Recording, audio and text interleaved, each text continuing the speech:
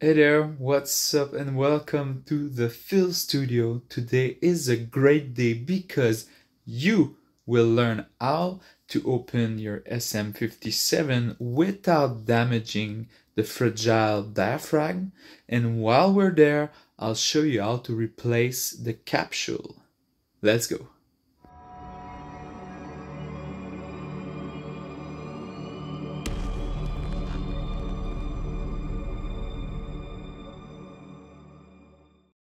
Hey, what I have here is a damaged SM57 microphone. So I'll show you in a second what I mean by damaged. Basically, replacing the capsule on a SM57 is probably one of the easiest repairs you can do. It's simple enough. You just take these two parts here and as you can see, here where you can unscrew the mic in two parts. So gently unscrew both parts. On the left, you've got the capsule assembly, and on the right, the barrel connector. If you're replacing the whole capsule assembly, it's easy, just two soldering points. Basically, you're done. You screw back the mic and that's it. But today, we're going further. I'll show you how to open the capsule itself and replace only the capsule element. So if you ever find a loose capsule or want to scavenge one from another mic, this video will be for you. But before we go on, be careful. Opening an SM57 comes with risk. Damaging the capsule is the #1 mistake people make, and that's exactly what I'll demonstrate in a moment, on purpose, just for you. Yeah, exactly. Once you've separated the capsule assembly, you'll see a yellow and green wire. Take note of their position. We'll need to later for soldering. Simply apply your soldering iron to each tab, and the wire should lift off easily. Or you can snip the wires close to the solder tab, but leave a bit of the colored jacket so you can still tell which is which later. If you ever get your phase inverted, just swap the wire and it should fix. Now for the secret part of the SM57 capsule, carefully peel off the sticker on top. You'll see two metal tabs underneath. If you see only one, you're on the wrong side of the mic. Those tabs belong to a metal ring that circles the capsule frame. To release pressure from that ring, push the tabs inward while applying slight downward pressure and gently pull the capsule cover, also called the windscreen. It's tricky. I recommend practicing with a scrap mic because, well, as you'll see, that's what I'm doing right now and I'm destroying every time. Be careful.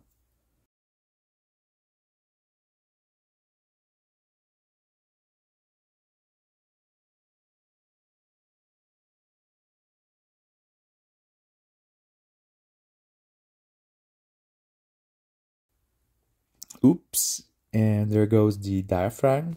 That's the worst that can happen. It's the most fragile part of the mic and now it's just gone. But don't worry, this one was already dead, rusted, corroded, long gone before today, so it's the perfect test subject. If you've got a junk mic like this, practice with it before you open a working one. Once you've seen the inside, it's time to actually remove the rest. So unscrew the small nuts, then remove the washer and the lock washer. That's the one with teeth. Underneath, there's a small PCB and then a black rubber ring that holds everything in place and dampens vibration. Take that out too. Now you can slide the capsule out easily.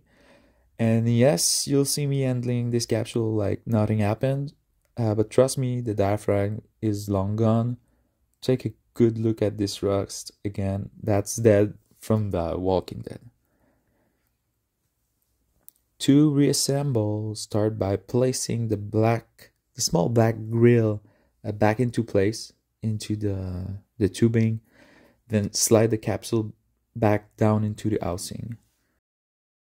Then go in reverse, rubber piece, the PCB, lock washer, washer nut, and tighten everything down.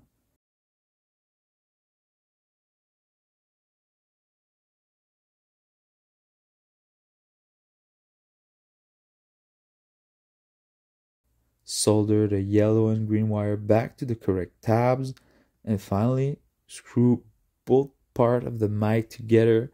I like to give a counter twist before I start screwing the two parts together so it doesn't twist the wire too much. And now we're at the final step, the famous mystery ring, the trickiest part of the SM57. Opening it is tough, but closing it back is worse. So the ring's job is to squeeze the windscreen against the capsule and hold it firmly in place. That's why the windscreen can spin freely but won't come off. First, insert the small tab of the ring into the hole, but don't lock it in fully. Let it hang just a bit. Then align the ring with the yellow tape or the flat side of the capsule. This alignment is important. If it's off, nothing will fit properly. Next, insert the windscreen at a slight angle, not all the way in yet. Make sure the ring clears the capsule edge. Once lined up, push the windscreen in gently but firmly so everything like sits flush. And now close the ring so it snaps back inside the windscreen and wrap snugly around the capsule. A pair of pliers work best. Just a little pressure and you'll see the ring pop under the windscreen. If it doesn't, gently nudge it with a small flathead screwdriver. To check your work, look for the two metal tabs of the ring showing through the plastic hole of the windscreen. If you see them, the top is installed correctly and it should spin freely. And that's it. This part takes some practice, so if you're new to this, try it first on a broken or spare mic. And I hope this video helped. If it did, don't forget to subscribe for more repair guides and DIY tips. See you next time. Son, how do you push stop on that?